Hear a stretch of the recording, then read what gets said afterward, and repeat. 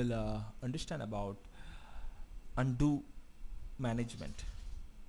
Let's understand what is undo management or undo. Let's understand what is undo first of all. When you do a transaction, then the undo data related to that transaction is stored in an undo table space. The undo data is stored as extents.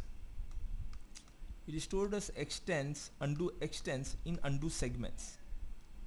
So when you create a database, a default, you have an undo table space. So let's watch this table space of a default database. You fire a query on disk table spaces, and let's see all the table space in the database. You see undo tbs1 is an example of undo table space. There can only be one undo table space active at a time in a database. Now let's understand what is undo. Undo is stored as undo segments in undo table space. Previously, the undo segments were called as rollback segments. The Oracle DB had to create special rollback segments in the previous versions.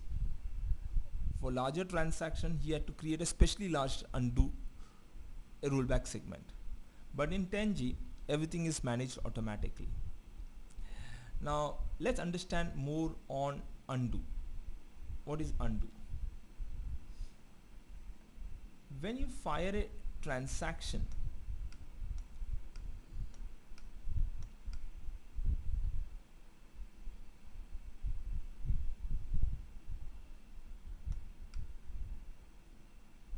an undo is generated.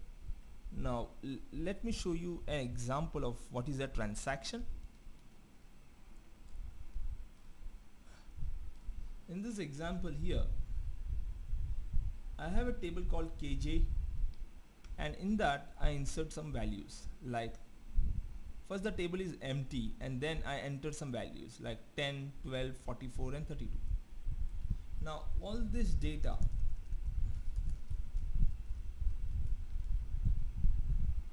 inside this table are in a set of transaction. The moment I do a commit, it gets saved in the database permanently. If I do rollback, then whatever I did before the last commit or before the last DDL statement is rolled back. So now I did a rollback, and so what happens is whatever action I did is undone. Now how is that possible? It's possible because of undo. When you fire a transaction like this, like insert value, there would be an undo data about this transaction in undo segments. So the undo data for this insert statement would be a delete clause, delete with the row ID. While when you do a delete, the undo data would be an insert clause, and that undo data would be stored in undo segments.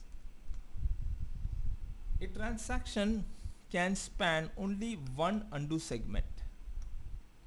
So for example, if this was all a set of transaction, then the space for undo required will only be in one undo segment.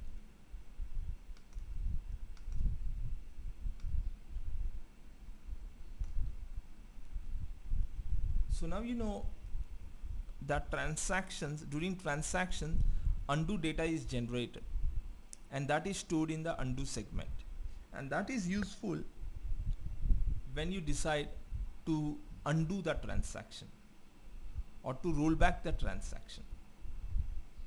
Next other importance of undo is it helps you in providing read consistency.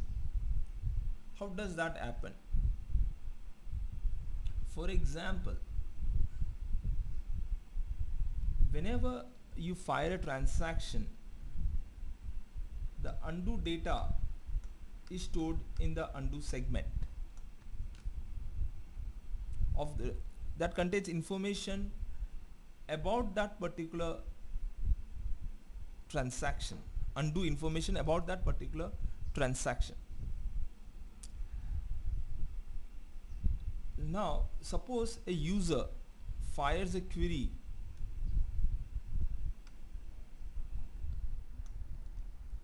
so it reads the before image data of that transaction on that table, and to read that data it uses the undo data which is existing in the undo segment. Let me show you a live example of this now.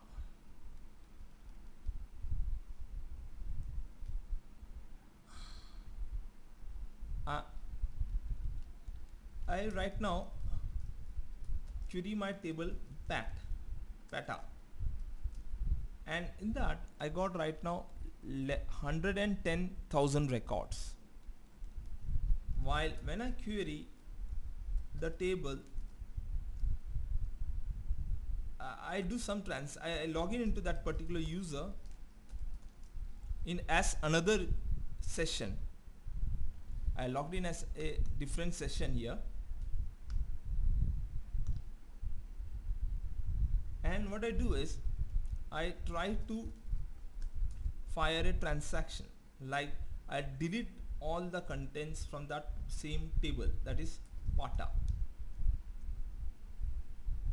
Now when this transaction is occurring, if I still query this table, it shows it has got 100 records, even though here it has deleted those records. That is because when the transaction was being fired, when that transaction was occurring, the undo data was stored in the undo segment, and the first query which fired it is accessing this undo data from the undo segment. So undo helps you in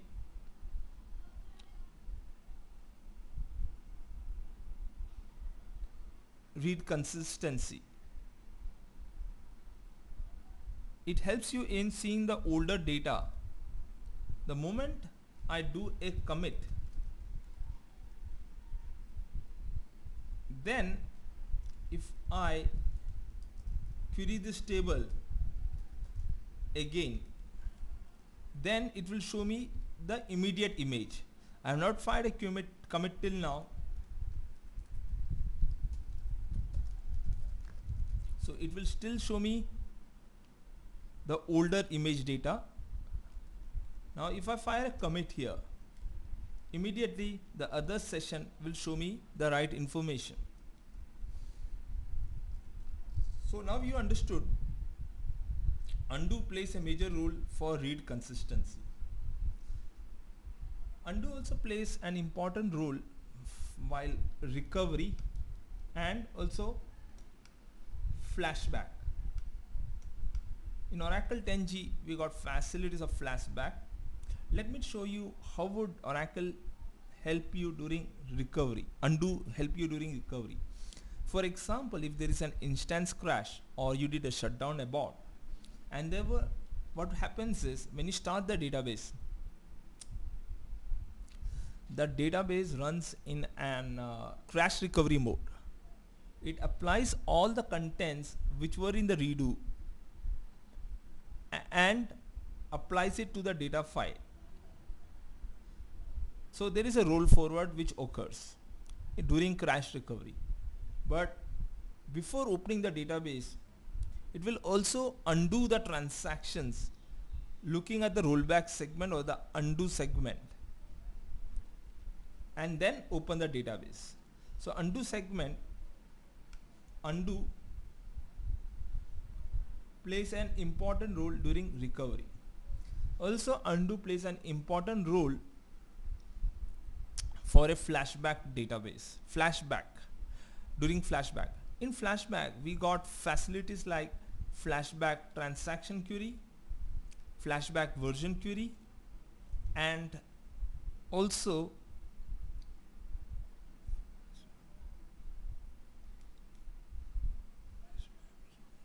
flashback version query, flashback transaction query, and also during flashbacking a table. So for example, here in this situation, when I deleted this table, I can flashback the table to an SCN or system change number, or to a time before this I fired this transaction, and I can restore the database back. So that is a facility of flashback table, and for that it requires undo table space. So you know now undo plays a major role during transaction. If you want to roll back a data, undo plays an important role. It plays an important role for read consistency.